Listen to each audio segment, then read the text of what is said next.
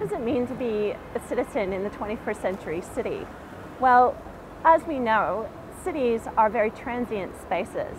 They invite students, tourists, visitors from elsewhere, and so the idea of a citizen as being defined as a member of a country that is a voting, recognized citizen doesn't necessarily always play out in the traditional way. But yet, as a person who participates in the city or lives in the city, works in the city, visits the city, you still have a sense of right and duty to the city. And that right and duty might be to be aware of what's happening around you, to be aware of the critical factors that are shaping our city, and what responsibility do you have in terms of being party to the broader decision-making and processes that are at play. Traditionally, that is, you as a citizen have a right to vote.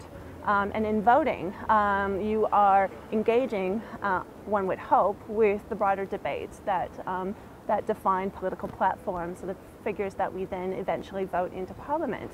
But outside of the electoral process, you as a citizen, or us as citizens collectively, do have a responsibility to hold those politicians to account once they are elected. And often, and this is sort of universally seen in countries around the world, that politicians often get elected on mandates, but they don't always do what they say they're going to do. And then that's when decisions become very political. And so what does it mean to be a participating citizen? Well, outside of the electoral process, that might involve participating in petitions, campaigning, street protests, or even just liking a campaign page. In between that electoral cycle, when it comes to city planning, one of the conventional ways in which we participate, and that is government invites citizens to actively engage in a project proposal, would be through a town hall meeting.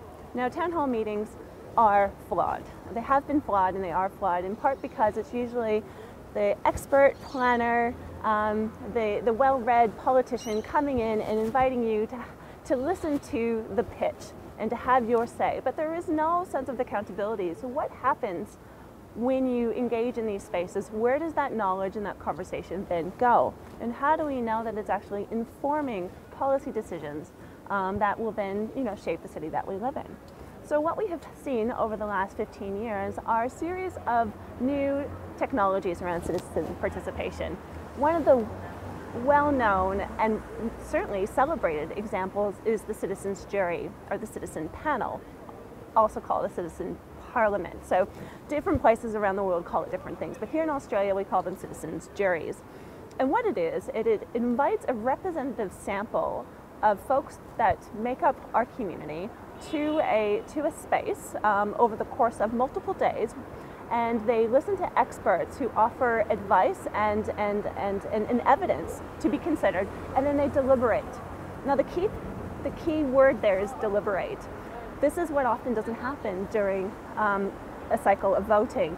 We don't always have the space to have a conversation, to consider evidence, and to hear dissenting views. And so a citizens' jury is a really fabulous way to critically think through some of the problems that we are facing in the 21st century city, and then to consider scenarios for the future, possible opportunities for addressing different scenario possibilities, and then a discussion around solutions. And of course, what we'd like to see in citizens' juries is a discussion around who is going to be impacted by those decisions, who's going to win and who's going to lose, and how these projects are potentially, or policy ideas are going to be funded. Now that is essentially a political decision. And then that's where citizens' participation gets a little bit messy.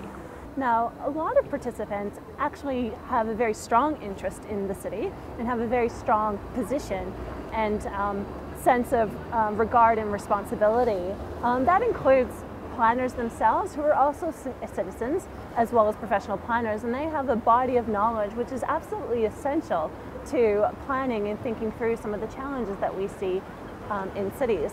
But there are also others that have very narrow interests as well.